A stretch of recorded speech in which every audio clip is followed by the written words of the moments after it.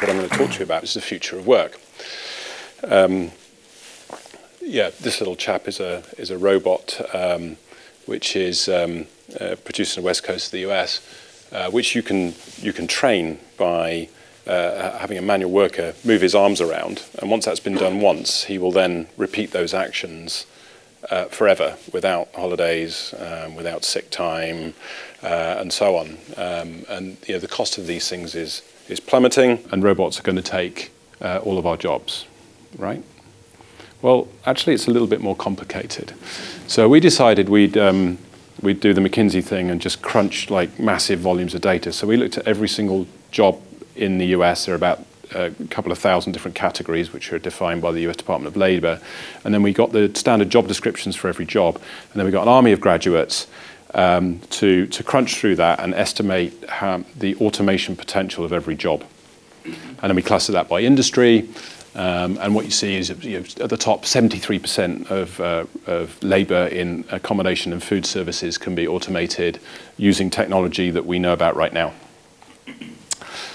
which is frightening. So, for example, there's already now a robot which makes burgers, including the turning, the flipping, the frying, the assembling, the wrapping, and so on. And the cost of that robot is such that by buying one, the payback is less than a year versus the cost of a worker. So the muck job is not going to be a relevant thing for much longer. But the good news is it's all going to take much longer than people think. So what this is looking at adoption curves.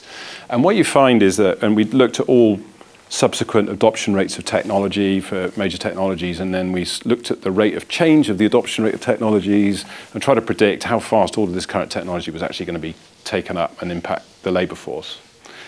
And you can see a certain acceleration in certain types of technology. So, for example, the radio took something like 30 years to get to 50 million people.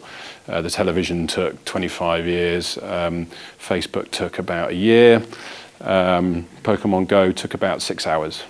So you've got very, very fast uptake of new technology. But the reality is that technologies that really change the way that the work is done are much slower to take off. So what you see is actually, even with the existing technology that we're aware of, when you forecast forward, the orange is the technical potential. The actual potential, by the time you take into effect all of these different discounting factors, it's going to take till about 2060, 2055 for all of these things to ripple through, which is good news.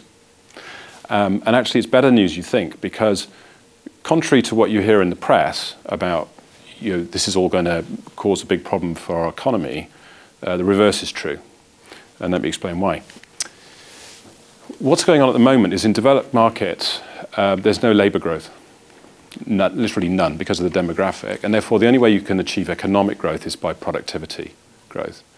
Any of you who've read up on this will know that productivity growth has been a huge problem for developed markets going forward. But productivity growth is driven by technology advances.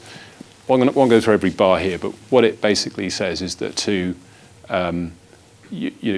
achieve anything like the kind of growth in GDP per capita that we've seen historically, we will have to employ, deploy, and reap the full benefit of all of this technology.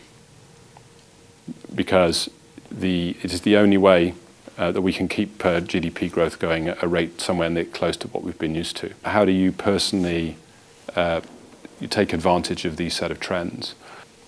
First of all, you explore. There's an amazing world of change going on right now around you, and it's very hard to keep up with. I try and spend an hour or two a day reading around just to try and keep in touch with the technology and what's changing, the different shifts. Learning. We'll all need new skills, all of us. I don't personally think that actually learning to code is necessarily that helpful. Learning how to use statistical tools for data and analytics, more interesting. Learning how to weld may be relevant too. We all need to dream a bit more. We're in a world of immense possibility. I'm always enthused when I see young people who are starting new businesses around really wild ideas because they seem to be succeeding.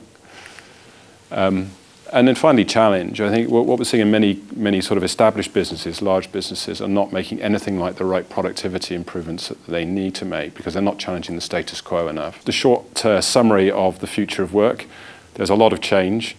Technology is going to drive a very big shift in the labour force, but it's all goodness because it has to be embraced at maximum pace just to make up for the fact that the labour force is static.